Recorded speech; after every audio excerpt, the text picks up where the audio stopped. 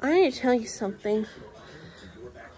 On my 50 show, where they saw Skates, I was excited to see him on TV. Luckily, Cleveland Monster just won for 7-3 by Chicago Wolves. I don't get why, because he's trying to keep all the concentrating, looking at the puck. The puck with the P, the first one. The puck are like also the hockey puck, who just keep it away from Monster team. I really hate that guy. Anyway, because it's just a part of the season of the Wolves game.